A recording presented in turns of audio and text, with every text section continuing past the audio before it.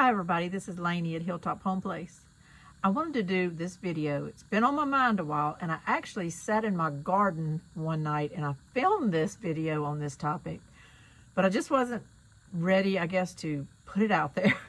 So I ended up just deleting it, but I'm going to film it again today because actually it still stayed on my mind and it's becoming more and more of a concern to me. So I thought I'm just going to throw my thoughts out there. Y'all decide what you think, what your input is, whether it's something that bothers you or not. It may just be water off a duck's back to a lot of people.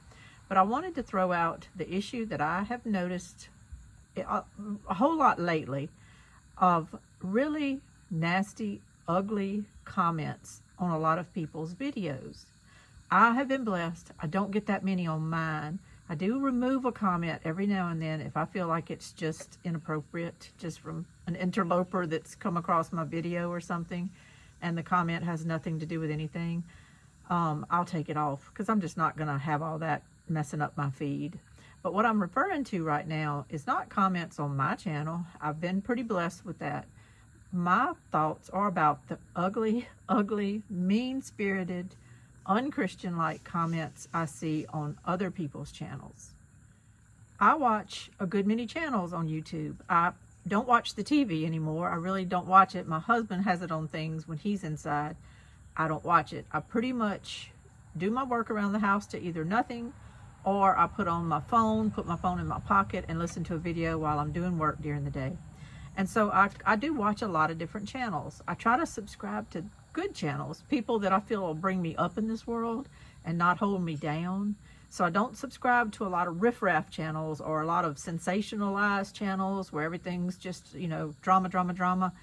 I can't deal with a lot of that in my life anymore. I have to kind of, I call it kind of maintaining a certain level of peace in my life. I have to kind of keep a peaceful spirit about me so that I can get through every day without getting worn out, tired, or just mentally drug out and everything. And so I try to subscribe to channels that I feel, you know, help bring me up. I feel like if we all work together on things and we share different things with homesteading and all, we all will bring each other up. So this is where it hurts, though. It hurts me when I see good channels like this, big channels and small channels. It doesn't seem to matter, but mostly the big channels take it on the chin a whole lot more than the small channels, but there's still a lot of it. But it hurts me when I see comments get put in their comment section that are so cruel. Some of them are just cruel, and I'm not going to sugarcoat this. Some of them are very, very cruel, and I've noticed it a whole lot lately. Let me back up and say, years ago I had Twitter. I used to do Facebook and things. I kind of noticed, especially on Twitter, that this was prevalent. You know, you would just say anything, and next thing you know, you could be attacked by all kind of people you don't even know. They don't follow you or anything, and they just go at you. That's kind of a Twitter thing, though. You either like it or you don't. You're either able to handle it and hang in there with Twitter or not. I don't. I got off of Twitter a while back, and I do not miss it. Every now and then I kind of want to maybe keep up with things a little better than I do, but it's not worth it to me to go back to that venue, so I haven't done it. On YouTube, yes, people can be cruel, but normally I think, I guess I'm going to say this because I think this, a lot of times when your video goes out and your notification goes out that you posted a video, a lot of the people that jump on there and watch it do follow your channel. Some of these channels that are the larger channels, I call them, have 400 to 600 to 1 million subscribers. And so most of the people that go watch their videos probably are subscribers. I know not all are, but probably are. So someone has taken the time, I guess, to subscribe to some of these channels. They get the notifications that the videos come out. And then I don't even know if they really watch it to really get anything out of it. They just watch it to start jabbing. Is this bots? Is it trolls who are just doing this every day for kicks? I don't know, but when I read, when I click on the comments and I start reading some of the things sometimes, a couple of things happen. First of all, it breaks my heart because I know that if the people that run the channels or looking at those comments, it's got to hurt. And number two, I get angry sometimes. And I kind of want to pop back on there to that ugly commenter. And I want to say something back to them. I mean, shame on you, that kind of a tone. Shame on you for putting this. And how dare you talk to these people like this? And I don't, but I have got on there before, and I try to think before I comment. And that's why I have this little paper in my hand. I thought I would just ask some questions and maybe just throw some things out there, not to memorize, not to just, you know, you may forget it 5 minutes after I say things, but to just try to make people think a little bit before they comment. And you can't do anything about the people that are making the ugly comments, but it'll help you maybe think before you react back to them. So sometimes I have typed my feelings and my agitation at people, and then I always try to reread a comment before I hit send, mostly because my phone changes things. My phone decides that what I typed is not really what I meant, and it'll change it to a whole different word.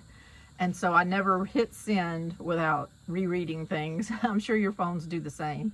So I don't hit send without rereading things. And when I do reread it, I realize that, yes, those people are being ugly, but if I send a scathing comment back, I'm really not being much better. And then not only does the person who owns the channel get to read their ugly comment, but then they get to see a fight getting started, you know, if you say something ugly back to them. So and you don't win, because the person that made the ugly comment has no regard for anyone. So all they're going to do is shoot something back really ugly to you. So most of the time I end up just deleting it. I get it out of my system by typing it, and then I just delete it. And so a lot of times I don't put anything. I did put something a couple of days ago. I'm trying to be humble with this, and I'm trying to just tell you the truth, because I don't want you to think I'm just perfect and I never send anything.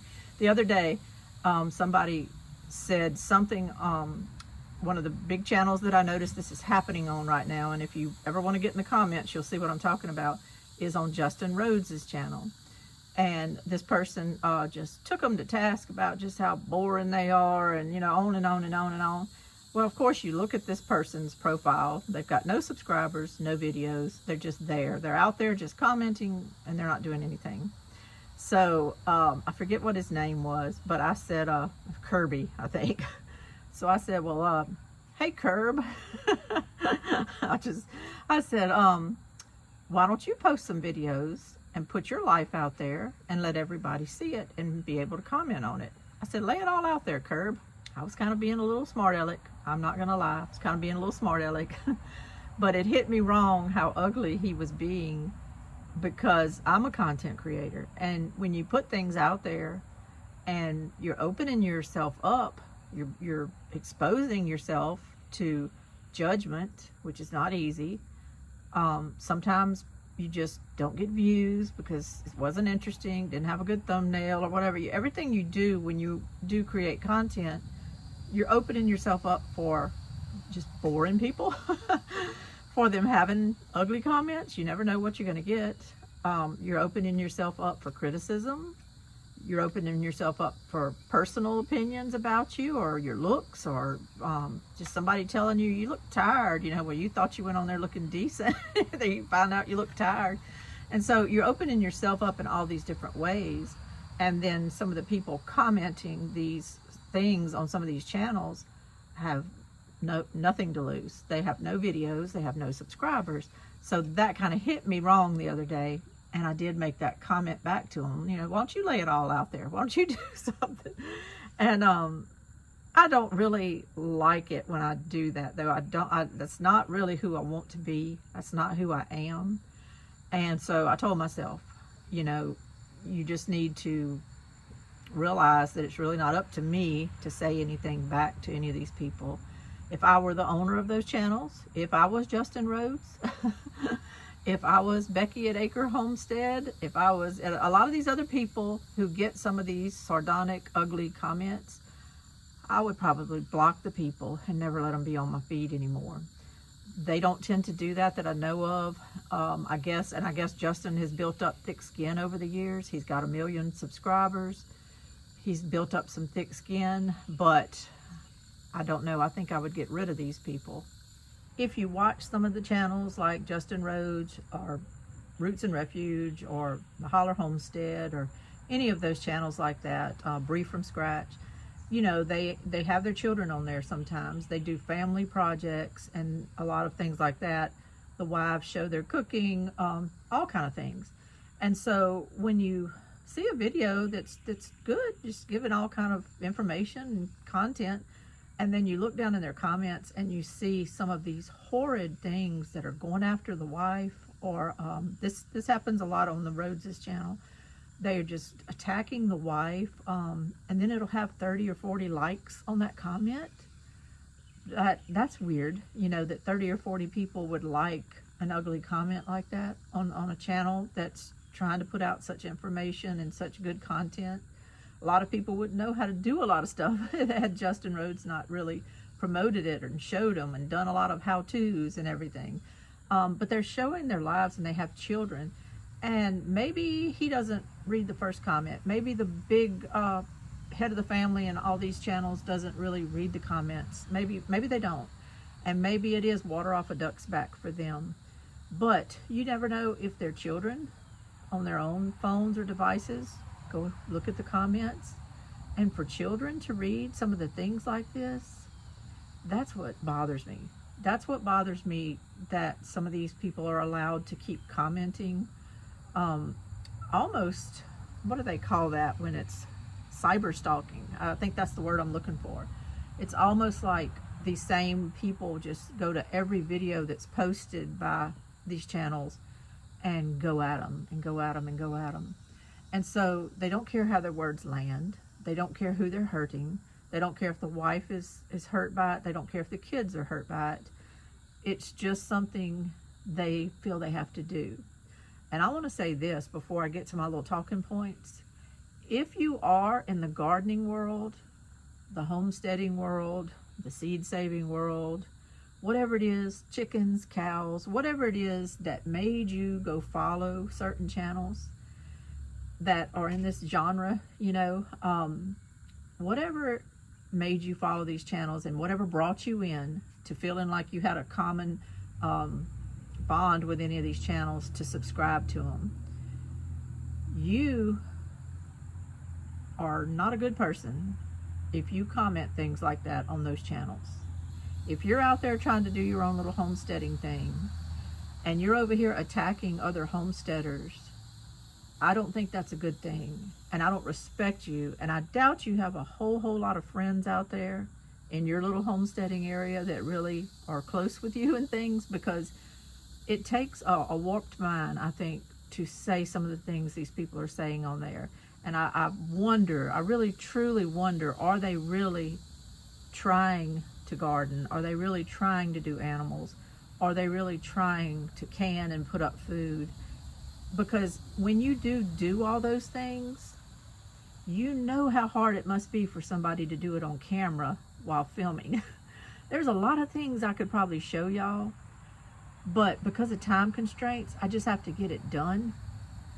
But these people show a lot more and invade their lives a lot more than I do to show things and to film each step of something so they can give you a how-to. And I don't think other people who do that would go after them the way these people tend to go after them. Do you understand what I'm saying? When you do something, when you garden, you know how hot it can get. You know how sometimes you can mess up your seed starting, or the weather gets your plants. You know all these things. So you don't tend to attack other people, because I doubt very seriously you've had 100% beautiful, great garden that's bumper crops year after year after year after year. No, you know there's things that crop up. You know there's life that happens. So you don't tend to attack other people.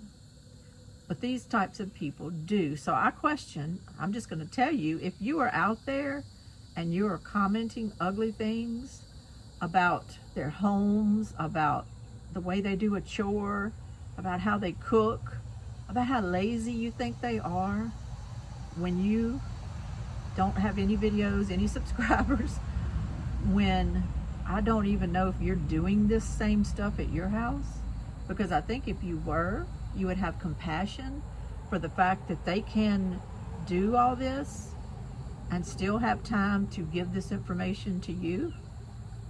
It's not easy. It's not easy canning, harvesting, homesteading. I don't even have animals, and I don't have a lot of time. This heat is so hot right now that a lot of things are just not getting done because I can't get to them. You know why I haven't filmed a lot? Because I can't get to them. A lot of people that with the bigger channels, though, they go on out and film because that's kind of their job, and they do it. So don't knock them for it. I'm not going to knock them for it, especially when I'm sitting inside during the day because it's 98 degrees outside and I can't get out there and work. I'm certainly not going to use that time to look on YouTube and insult everybody else who's out there doing something. I'm just not going to do it. So if you are a homesteader that does that, I don't respect you. I don't respect you at all if you make comments like that to other homesteaders. That's just my opinion. I was just going to say a few little comments that I have to make about comments. If you are getting ready to comment on a video, I'm not talking about to fight back with an ugly person. I'm just saying, if you are fixing to comment on any video about anything, anybody you follow, any video you come across where you're inspired to say something, ask yourself a few questions, just quickly and mentally, before you comment. Because it can make a big difference in, I guess, how they handle it when they get your comment. You might think the comment is fine, that you're commenting something really nice and you have no intention of it being ugly at all. That's good. That's great. But reread it before you hit send. Number one, as I said, my phone, I got an iPhone, and sometimes it will change. I'll type one word and it'll turn it into 2 or 3 words that I did not type. So before you hit send, always kind of reread it to make sure that the words you intended to say are actually what get on there. Because a do can be changed to a don't, a can to a can't, a love can be changed to a luck. You know, it can be changed to something completely different than what you meant to say. So they might read it and go, I have no idea what this person's talking about. Or it might change it in such a way that they say, well, that was ugly. Always reread it first and think to yourself, should I even make this comment? Ask yourself, what am I trying to achieve by making this comment? If you're making the comment to encourage that other person on that other channel, then by all means make it. We love to get comments on our channel. We love to get comments. It keeps that algorithm everybody talks about. It keeps that going and hopefully pushes your videos out there the more comments you receive. So getting comments is a good thing. And I love getting comments. But how is that person, the channel owner, going to receive what it is you wrote? If it's encouraging, that's wonderful. That's great. Just reread through it first to make sure that it actually, what you hit send, before you hit the send button, that's what your words are actually conveying.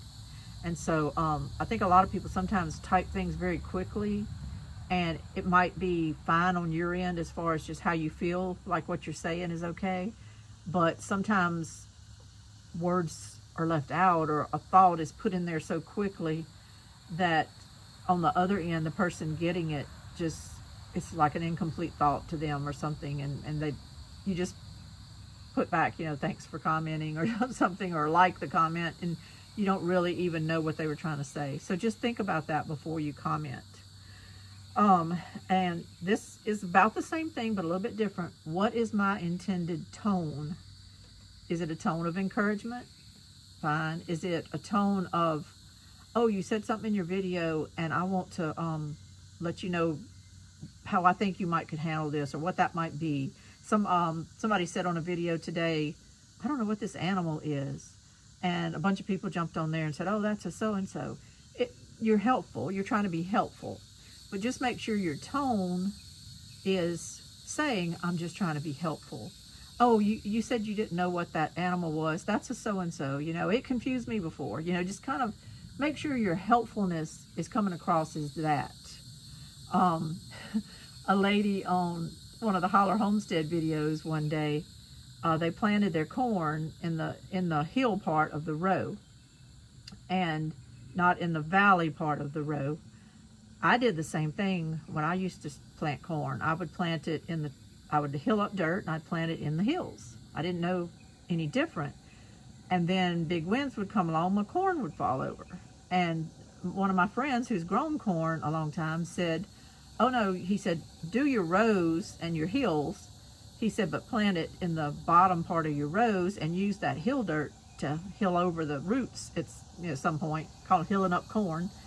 And he said, that way your roots grow into solid ground. He said, if your roots just grow into the loose dirt of the hill, that's why they're falling over whenever it rains. Ever since I've been doing that, my corn's been doing great. But somebody told the Hollers on that channel one day, hun, when you start a sentence with hun, I don't know if you realize it, but you're not supposed to be planting it that way. Well, that's how I took it. That's the tone I took it when I read the comment. When you start it with hun, to me, you're kind of being condescending. The person that typed it may have thought they were being helpful, but reread what you're putting, because a grown man with 6 kids watching him do all this stuff and a wife doesn't want to be called hun and condescended to in a comment. And I doubt that comment got a like or a response. That's just an example I'm using, but the tone of your comment, the tone might be what sets people off sometimes. Certainly the tone of some of these comments that I've been talking about where people have been really, really ugly, that tone is not good and very upsetting. So if you're typing something with the intention of hurting someone, your tone is not good. Delete the comment. Just let it go. I'm fighting a losing battle because I know there's bots and trolls out there, and there's just people that are just plain mean, that are just going to say what they're going to say. But you're doing no one any good.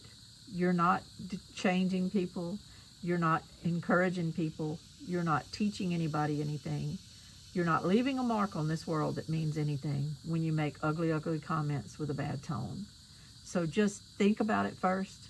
Think about how the person getting that comment is going to receive it. And if your intention is for them to receive it and be hurt, then there's something wrong with you. There's just something wrong with you. If you're making any kind of comment to anyone about anything with the intention of hurting them, there's something wrong with you. You need the comment to be boomeranged right back at you. You are the problem. There is no love for a fellow human being when you send out something with the intent to hurt them. You're not loving your fellow human being. You're not loving God when you do that, because God would not want you to do that. You're just simply self-serving yourself by getting this little snicker off of your chest and shooting some back at somebody. What good does that do you? What good does that really do you? I'm curious, if you're an ugly commenter and you put a lot of things in people's feeds that are ugly, put in my notes here and tell me, how does that make your life better? I would be curious to know. I don't think it does. I don't think it makes you better, and I don't think you probably have a lot of friends. I already kind of said this one while I was talking. Number 3 was to evaluate and reread before hitting the send button.